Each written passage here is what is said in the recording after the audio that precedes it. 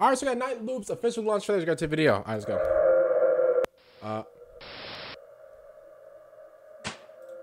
Okay. Welcome to the Seaside Hotel. Okay. Oh, okay. I think my camera's blocking it, but they have like the little timer, like the 5 o'clock, 10 o'clock. Sorry, that's at 10 o'clock. 5 o'clock. Oh, so is it like Five Nights at Freddy's? Like the whole like time thing? Yeah, so it says 5:42 right now. My camera's blocking it. Sorry about that. Now it says 5:48, 5:20. Oh, wow. So it's like, oh, okay. It's kind of like Five Nights at Freddy's. I kind of get it. Lose your sense of self. Oh, no. Oh, no. Oh, yeah. See the 6 o'clock thing? Night Loops. Okay. Available on Steam. All right.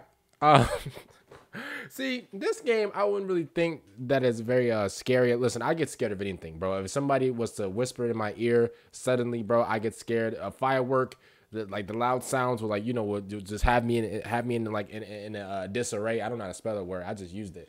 Other than that, Night Loop seems like a very how do you say illuminating game. That's what Night Loops seems like. But I get like the whole thing of like the whole obviously my camera was blocking it. It was saying like 5 a.m., 6 a.m. and stuff like that. So I'm guessing just like Five Nights at Freddy's, like every hour it gets like more difficult.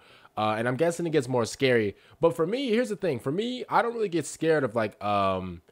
I don't really get scared at third person shoot not third person shooter. At third person games than like first person games. You know, obviously, you know, if it's like you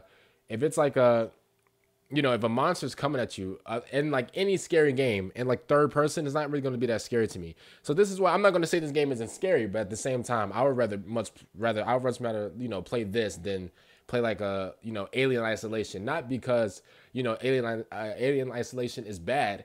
It's just because I get scared very easily, and you know, little sounds, you know, they throw me off of my rhythm or whatever. So this is this is why like I'd rather play this.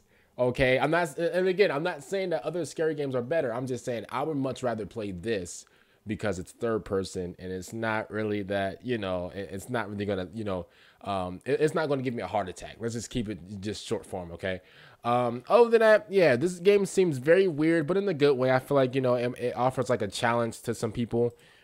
Just when it comes to like, you know, fear, I feel like this game isn't really meant to scare you, but at the same time, I think the theme is like a scary thing. Obviously, Halloween's coming up. There's there's a lot of scary games coming out, which makes sense. So, other than that, I mean, honestly, I would try it out. Honestly, other than that, see you guys later for next one. I'm out and